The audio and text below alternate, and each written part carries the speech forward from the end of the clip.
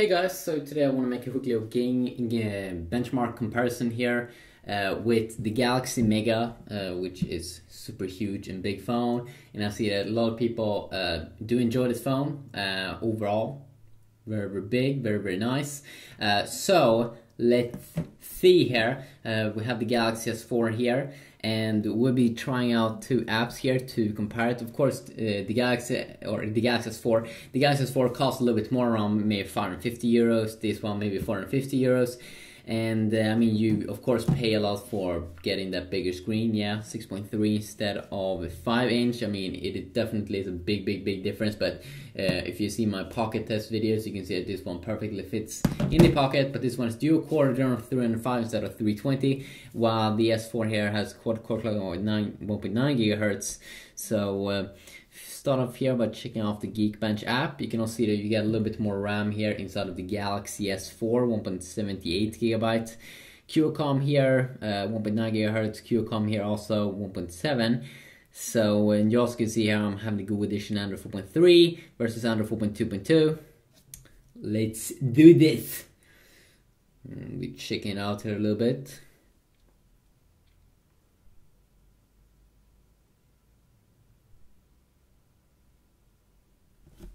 If we can get the score up and running.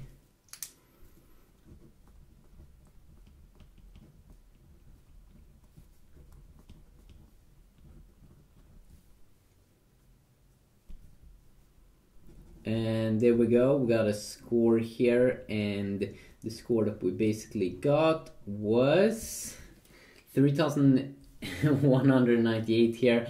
On the Galaxy S4, and a score of only 1,877. Pretty interesting how you can see that the display, how it adjusts to the LCD, or not the LCD, but some kind of another display technology here on the Mega. You can see that they've stacked it a little bit different here because they probably think it's some kind of tablet or something. But of course it's just a normal phone, which is just a little bit bigger. You can even see here in terms of colors that the color white definitely looks better here on the Galaxy Mega.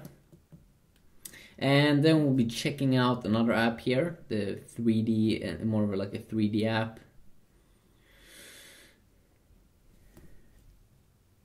And you can see we have some problems running this benchmark in the Go edition here, under 4.3. You don't see those figures that you should be able to see. I'm not quite sure why, but I mean, you know, with technology, that sometimes you do have problems. But I do know that we are gonna get a score in the Galaxy S4, because you always get a score. You always get a score. You always get a score. But if you want to know something more like in-depth about the Mega, please let me know about that. I mean, I've been getting a lot of requests, and I've read those, and then a lot of times I do videos about the requests that I see.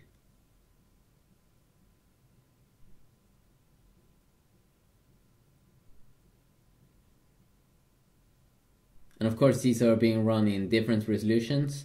Pretty sure you have a 720p resolution here on the Mega, and 1080p here on the S4, which could make it a little bit harder here on the S4.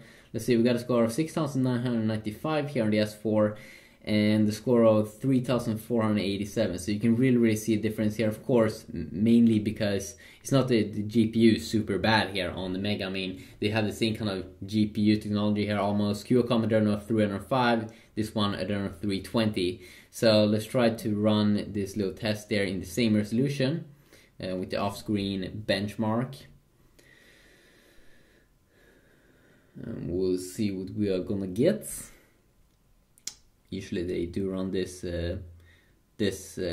off-screen benchmark. I mean, when they do run it in the same resolution, usually some kind of weird resolution. But that is probably the more of a like a fair score.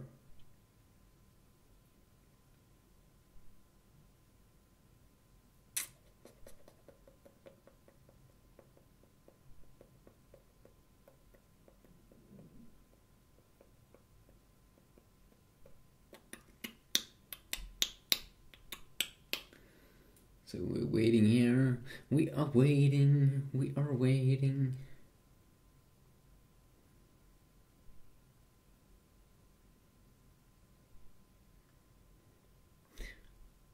I know that it looks like this phone is dead here, but the Adrian or this software I'm running here doesn't seem to be working that good. So we've got a much more fair score now. Now you can see like the real score here, around 2,438 here on the Galaxy S4 versus 2,178. So it's really not far behind.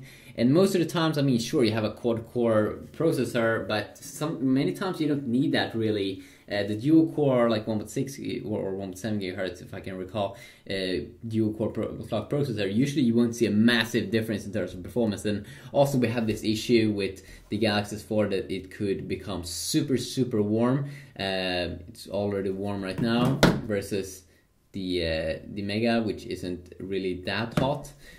So it could be an issue there, especially in gaming. You only like need a very good dual-core processor to almost have the same gaming experience as you would get on a high-end smartphone. So think about that.